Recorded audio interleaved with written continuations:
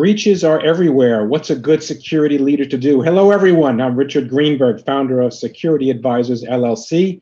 Hopefully, I'll give you some really great information today that will help you moving forward with your security programs and your companies.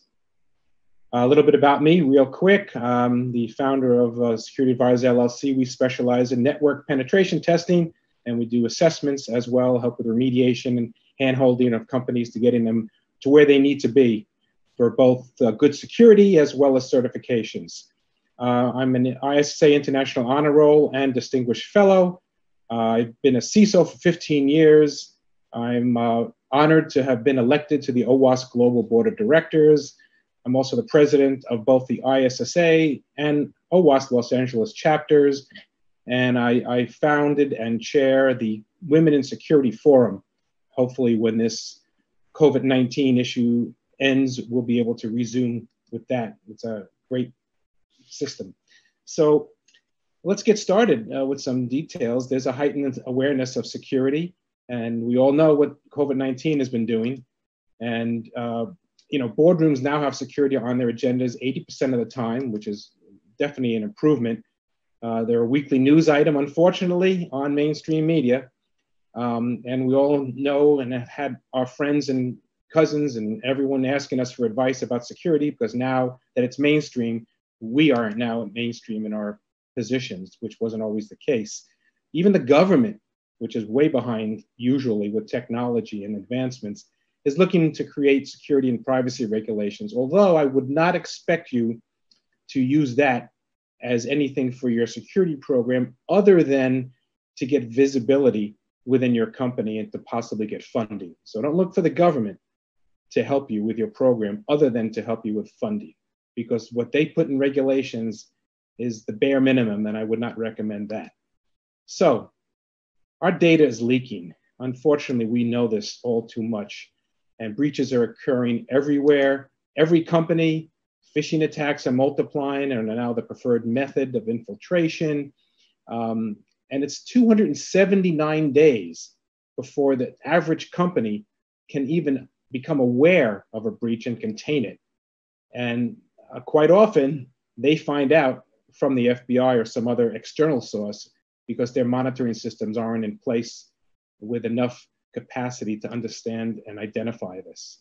What's the life cycle of a malicious attack from breach to containment? 314 days. And attackers are now silent. The old days of doing issues to the website, you might get a little bit of that if there's anonymous is involved, but most often the hackers just want to get the data and not even let you know that they were there. So the landscape has changed quite a bit, and the times are changing. And the question is, are you? Because every business is now a target of the medical devices and IoT devices on your network, your car, your refrigerator. Yes, we know about that. Smart TVs in boardrooms have become targets. What about your business transformation strategy? Do you have one of these to carry on and deal with this? Important questions. So what the heck is going on? Because old vulnerabilities are still everywhere. You remember SQL injection? That's 13 years ago. And guess what? It's still happening regularly. It's still in the OWASP top 10. That should not be happening, right? DDoS attacks that rely on the vulnerability in the universal plug and play protocol were known since 2001. Those are still happening. I can go on and on with that. That's just a couple of examples. Patching is problematic. I've had interviews with fellow CISOs where they say, well, we just can't patch everything. There's just too much. We're an enterprise, we're huge. I'm like, well, you have to figure out a way to make that happen. Change management, it's very haphazard in companies, right? That's got to change. Configuration management, what protocols do you have on and running? Do you need them all? Are you securing your systems? How about your printers and copiers? Nice backdoors to let the hackers in. And what about encryption, right? Are you encrypting your mission critical information? So let's talk about data breach costs. So, the extensive use of IoT devices, that's increased by about $5 per record, the cost for a breach. And these statistics are all from the Poneman Institute research study from last year. A mega breach of 1 million records, which is not a lot in a lot of systems today, that will cost an average of $40 million. A mega breach of 50 million records, and we've seen a lot of those the last couple of years, will cost an average of $350 million.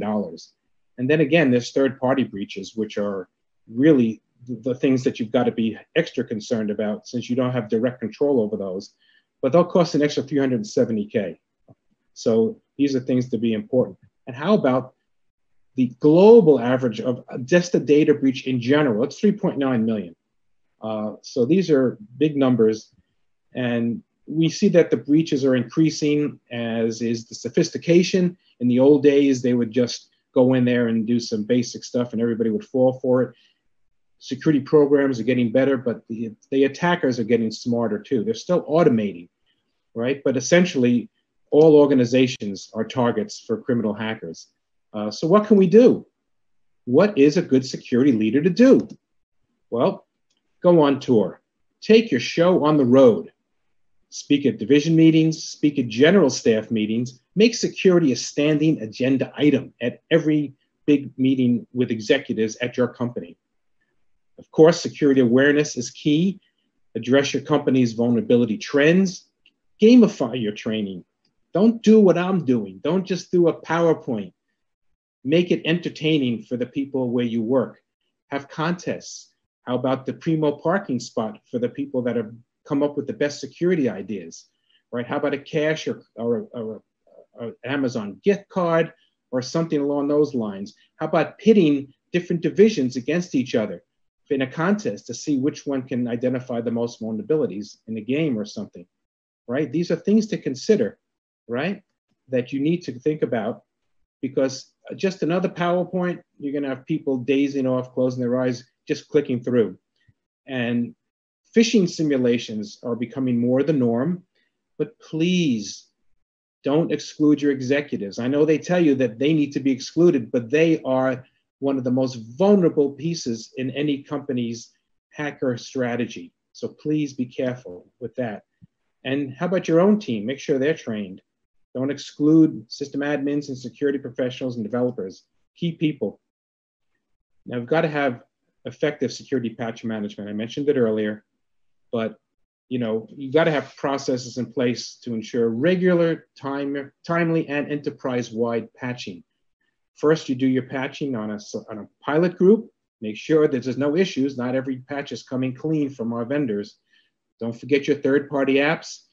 Minimize excluding systems. I'm sure that you've had interactions with system admins who say, no, I can't patch this system. It's too mission critical, or there's something about it that's so proprietary that they're worried about bringing it down. Minimize those, do tests. You will have to exclude some.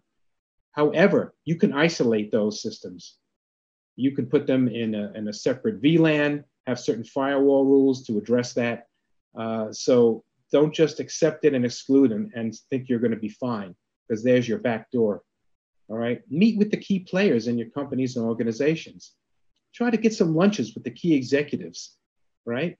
If you're a CISO or the head of security, quite often you're buried somewhere down the hierarchical chain. Maybe you're reporting to a CIO or CTO, right? So how are you getting those regular meetings with executives?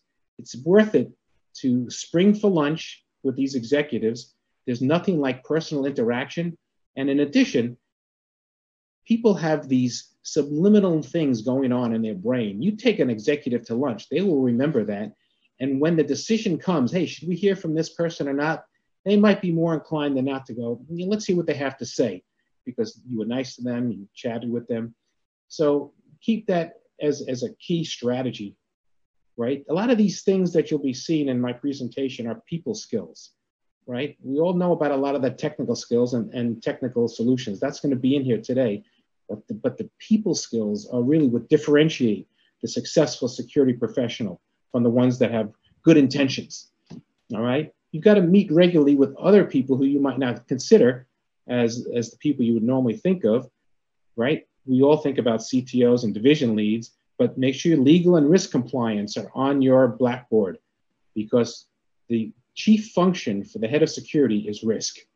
It's not technical, it's risk, right? And please learn to talk businessese. I wouldn't look it up in Merriam-Webster's, but that's my term for what we have to do. We've got to talk the language of the decision makers. So establish and test the change management process. Form the change management board, make sure it meets regularly, really important stuff. Now, policies, be careful, all right? Do not include your procedures in your policies. And the reason for that, the policy should be in one pager. It tells what you're going to do. It's the procedures that tell you how you're going to do that. And one of the key points here is to get a policy change in a company typically can be a big deal. It can involve human resources. It can involve the unions if you're in a union company. And those can take a while to make a change, where procedures change regularly. So make sure about that. Review the policies regularly and anytime a significant infrastructure change occurs. Always engage human resources. You have to have your entire staff sign an acceptable use policy every year. And this is for legal reasons, so you can claim that they were aware of what your policies were in case there's anyone who goes against the policy. Have a plan and procedures for securing portable devices and BYOD. Don't punt on BYOD. It's too important, has too many implications. Every user wants to just use their own device, but there's legal e-discovery issues if they do. So make sure they're aware of it, and make sure you've researched good MDM solutions moving forward. Bake security into the SDLC. We want it to actually be SDLC. We want it secure, right? Let's talk about relationships. Application development and InfoSec, they need to be joined together. The heads of both of these organizations have to, if they're not friends, at least have a good relationship. They've got to connect. InfoSec's got to be there from the beginning of every project. They've got to be on the assessment team that looks at projects, not just executives, not just the admins, but InfoSec's got to be there.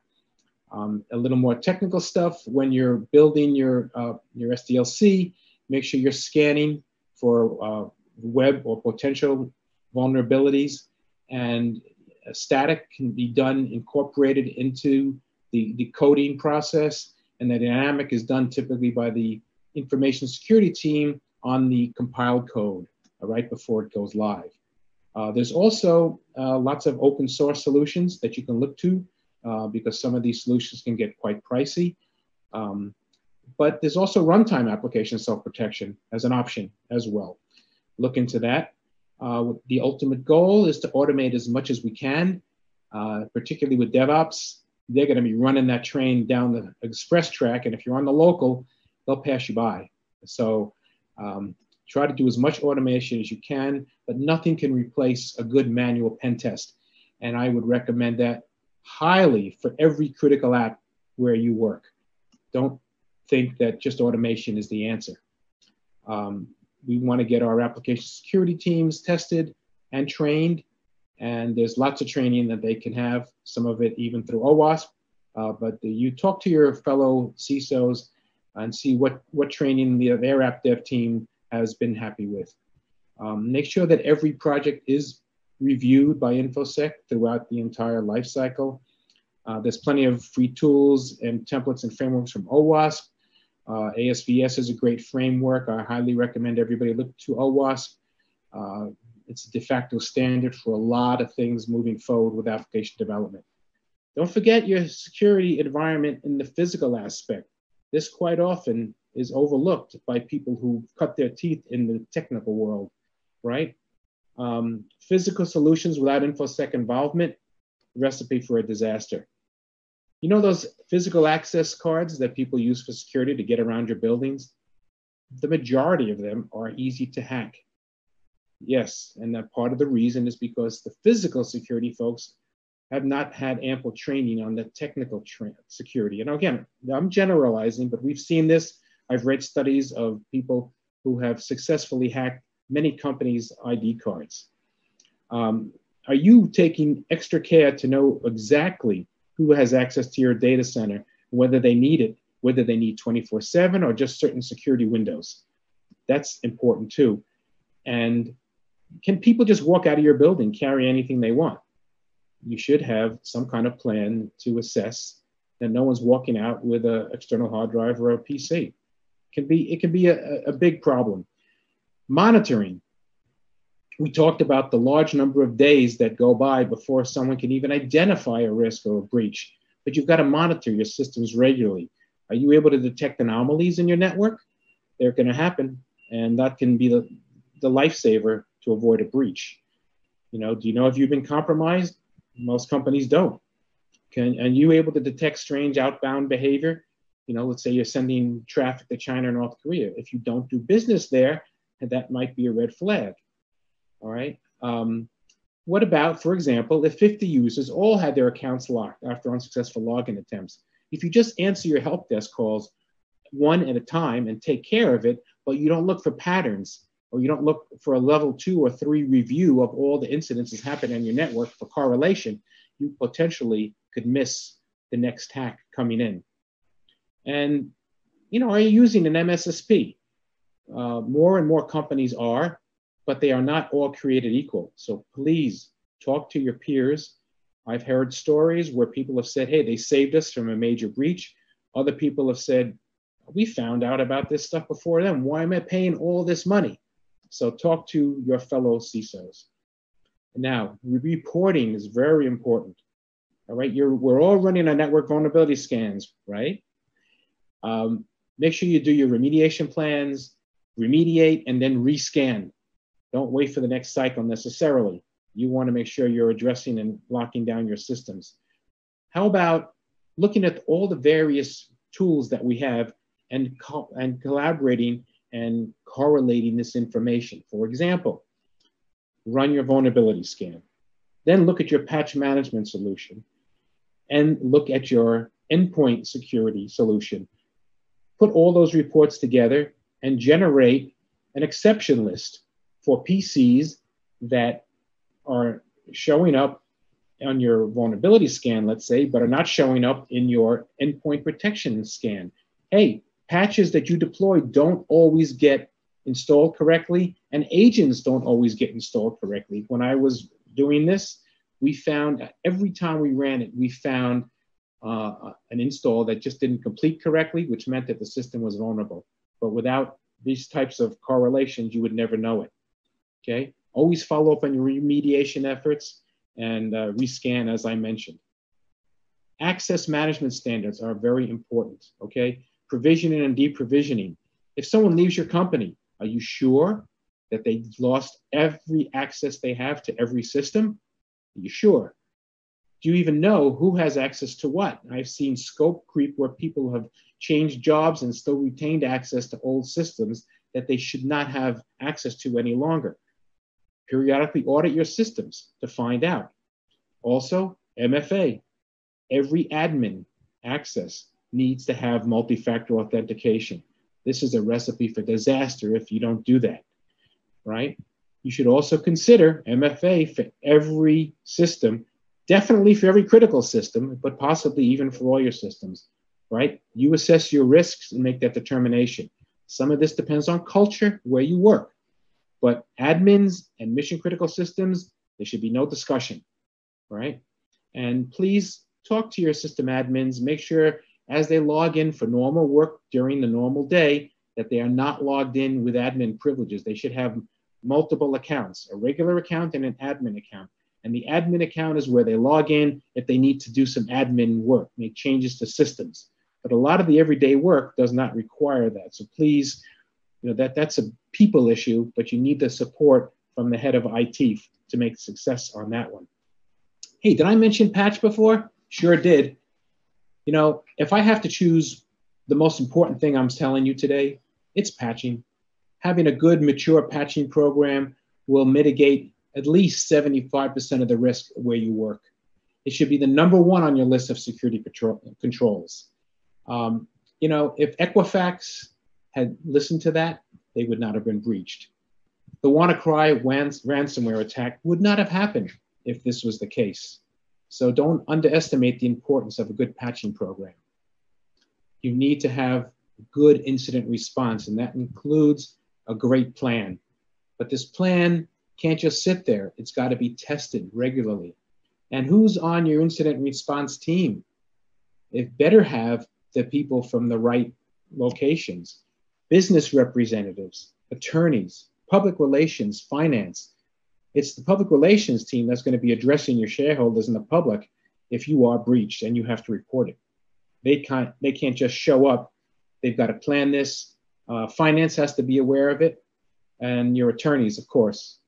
So don't forget these people. In the 2019 Ponyman report, having an incident response team reduces the cost of a breach on the average by $360,000. And then there's encryption.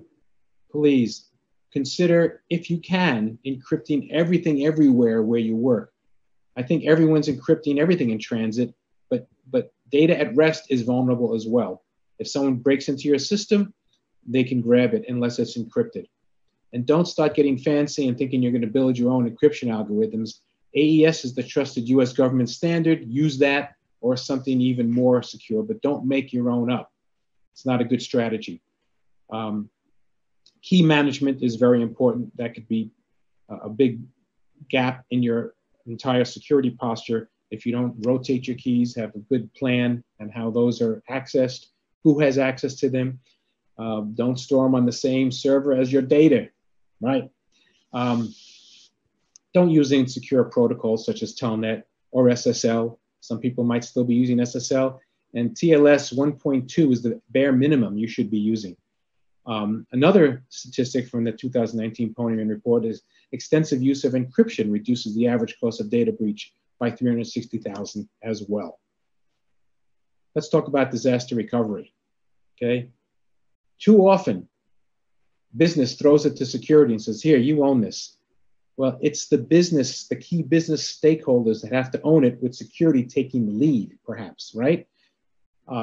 They've got to be involved.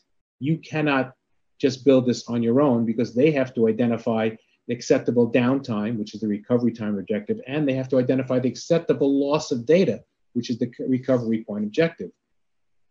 This is the business risk they are accepting, okay? You've got to identify all the mission critical systems, prioritize them, figure out which ones you're going to bring up first and how soon. Of course, you've got to align this with the business continuity plan. And you've got to test this plan on a regular basis. Don't just build it and walk away and hope it works the day you need it, because we know Murphy lurks. And some companies are actually backing up to the cloud, maybe not all their data, but some you might consider doing that. You've got to network and collaborate as well, right? The fact that you're here, well, not here because this is a virtual event, but the fact that you're watching this and you're participating tells me that you are networking and you believe in the power of networking and collaborating. I have learned so much from my fellow CISOs over the decade and a half that I've been doing this.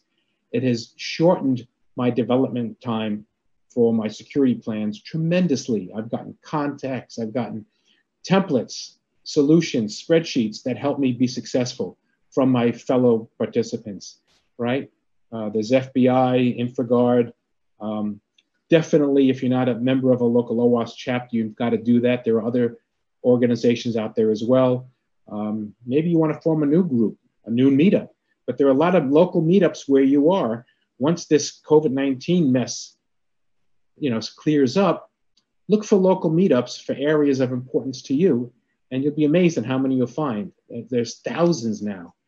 Keep learning, of course, right? You can subscribe to alerts. You can subscribe to US CERT. There are plenty of webcasts that you can see. Lots of them are vendor webcasts, let's be honest. At OWASP, we are strangely adherents of pure vendor neutrality. So you will see great content here without me or anyone selling anything, but a lot of them do. So just be aware of the difference. There's lots of good blogs that you can read. Check out podcasts, training, ongoing training. Life is about learning and training. So please continue to do that. Yes, books. I don't know how many people own books anymore, but there's a lot of good stuff that you can learn. LinkedIn and Twitter links are very important.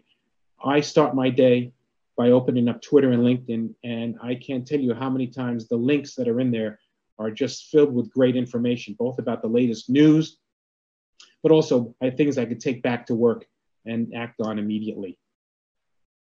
This one is near and dear to me. We have a huge gap in the number of qualified people in security. We have a huge gap in diversity as well. If we can address diversity by making a more open and rewarding environment for people of diversity, this helps fill some of the gap that we have and will be getting in this field. We have to have a warm and welcoming. It's about attitude. It's about perception. I'll give you an example. I've seen some things written for an opening where they talk about war and let's kill the competition and let's do, and these are military terms and they don't always go over well with certain people. Some women would prefer a more, and some men as well would form a more teamwork-oriented approach rather than kill, kill, kill. So just be careful of your language. Students deserve a chance. They're the next generation. Let's help them, mentor them, speak at schools. There are cyber competitions we can do, and consider helping with curriculums. A lot of the problem, particularly in application security, is that these coders learn how to code in school that does not have enough security baked into the curriculum. We can help with that. Most importantly, and I saved this for one of my last slides, the executive team is the key to your success. You cannot do this on your own, all right? Are you advising them with the key risks that they need to make decisions, right? Have you matched your cybersecurity strategy to the organization's business risks? Do you know the business risks? Do you speak businessese, as I said, right? Don't get involved in a dialogue with the business about anything other than risk and money. Don't show them reports with how many attacks you've had, how many infiltrations. Just talk risk and money, all right? And then, of course, there's cyber insurance, right? But here's a word of caution about that. Oftentimes, you might need a secondary policy because the first one won't insure you for enough of your risk or enough of your data, right? Also, there is a form that every insurer makes you sign off on that's saying, are you doing this, this, this, this, this, and this? If somebody just signs off on that, but you're really not doing it, what will you get if you're breached? The big O. So please take this seriously, all right? Thank you so much for your time. I appreciate it. Here's my contact info. I invite you to connect with me on either with my company or Twitter or LinkedIn. And with that, stay safe out there. Thank you very much.